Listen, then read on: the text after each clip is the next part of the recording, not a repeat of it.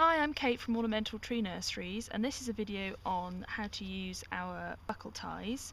Now you receive a strap and a buckle, and you need to put the buckle on the end of the tie, like so. You feed the one end through to make a loop, and then that will be attached here, so that you have a figure of 8 with the buckle in the middle. You then have the tree in one loop and the stake in another, and you can adjust this as you need to. Here's one that we did earlier, and you can see more on staking trees and planting trees on our website www.ornamental-trees.co.uk or on our YouTube channel.